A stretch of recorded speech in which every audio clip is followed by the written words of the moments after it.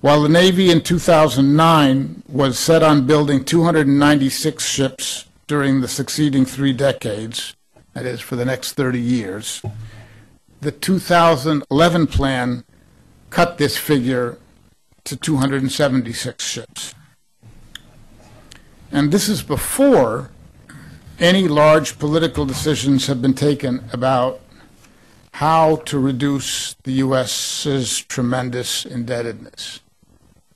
So at this point, I will leave speculation about the future of the effect on U.S. policy in the region, having stated the somewhat dismal numerical evaluation.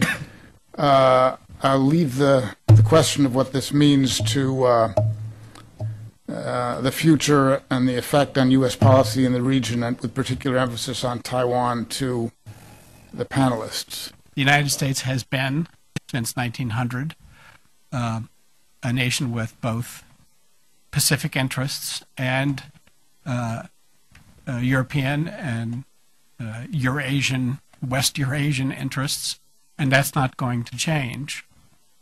And while our finances are a mess, I don't think it's the case that the world will stop and take a 20-year time out while we get our fiscal house in order, if we actually do some of the courage to do that. So I would say that the frame of mind of the U.S. military now is in a really terrible place to try to address the crisis that's upon it, the slow breaking crisis. And as Seth also pointed out, we don't know when the flare-up will occur,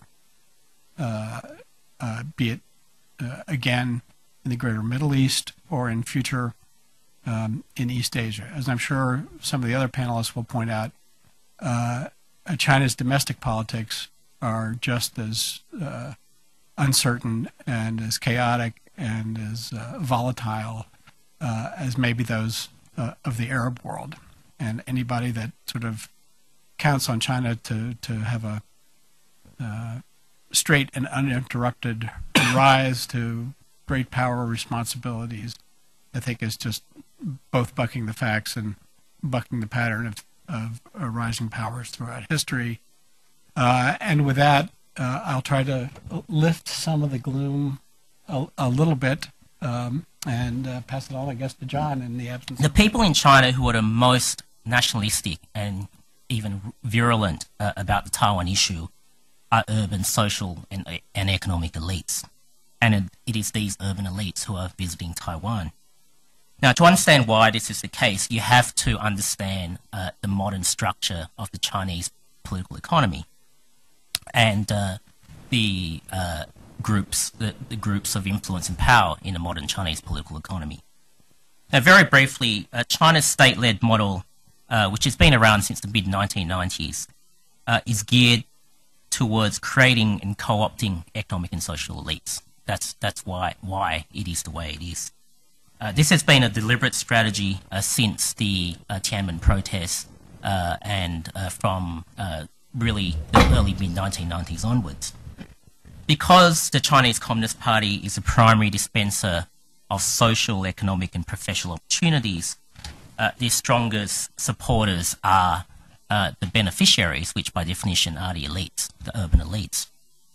Of the 85 million card-carrying CCP members, 3/4 are elites. They're not peasants working in the fields.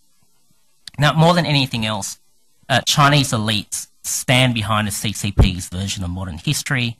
That is a version of history which has a sense of strong victimhood and the belief that China's time to address these questions, including the Taiwan question, is fast arriving. Now, as the primary beneficiaries of the system, they see few of China's weaknesses, such as inequality and corruption, or I guess they might see it, but they don't actually bear the damage of it. And they mostly see only Chinese strengths. Not surprisingly, they tend to be the most enthusiastic advocates of a muscular cross-straits policy.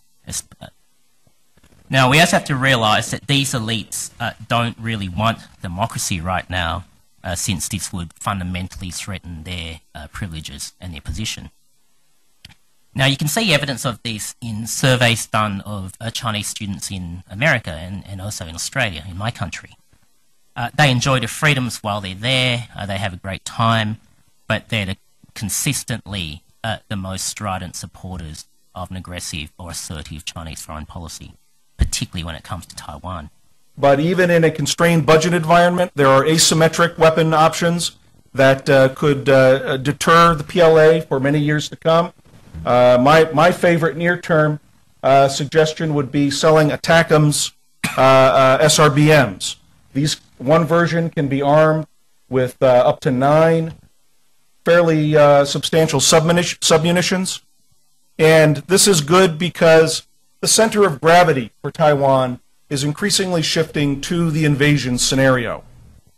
The air battle is not going to be won.